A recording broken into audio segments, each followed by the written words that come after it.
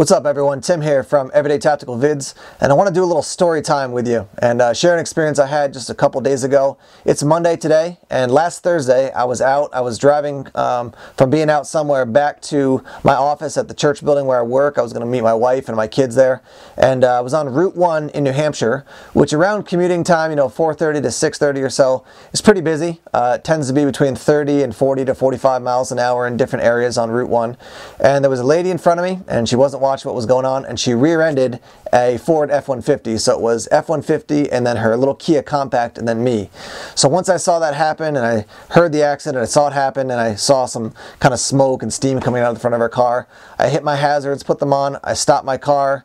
I was waiting to see what was going to happen in front of me. The F-150 pulls over into a parking lot. That driver gets out and she starts looking at her car. The lady in the Kia is just sitting there. So I get out. I walk up to her car, I see if she's okay, any major wounds or anything, is she conscious? The airbags had deployed, she was conscious, she wasn't bleeding or anything. We talked a little bit, I told her, why don't you go ahead and turn your car off? She did that.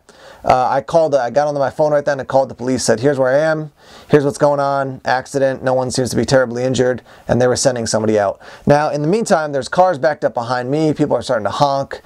Fortunately, there was a turning lane, so you got your travel lane and the other travel lane and then a turning lane in between, so people could go around us and go forward in the turning lane. And to direct them, what I just took out my little EDC flashlight, my 511 light here, and I was basically just waving people around to direct them, come on around the accident. So that's one thing that's going on. Then I think to myself, well, it's definitely dark, and so I've got some reflective gear in the back of my car, so I go back to my car to grab that. And what I wanted to get were some of these Nathan bracelets. They're like the old school snap bracelets, and they look like this. When they're on, you can put them on your wrist, your ankles, gives you a little bit more reflectivity. And then I wanted to grab my 3M reflective vest. I got this one, thinking of extra large, so I could put it on top of a coat if something like this happened in the cold weather. Now the thing that was interesting was that I went back to the car, to my back seat of my car to grab this, and I figured a couple things out. One is that I had the vest and the bracelets in a plastic bag. The vest was all wrapped up nice and tight with rubber bands. The plastic bag was wrapped up all nice and tight with rubber bands. So it was very compact and good for packing, but as far as getting quick access to it, it's pretty hard to do. So, I got my lower half sticking out the cars. I'm reaching into the back seat, and cars are coming around. There's not a whole lot of light, and I'm thinking, I want to put something reflective on, but I don't want to put myself in a worse situation by fiddling around with this. So I just stayed with my light, stayed kind of at the front edge of my car, directing people around with my flashlight. So eventually the police come, the ambulance comes, I go back to my car, and I noticed that I have my Streamlight spotlight in the back. And I could have just gotten that out and used it without blinding people. I could have just kept it pointing at the road and directed people around with a light that's way bigger and way more effective than this little EDC flashlight.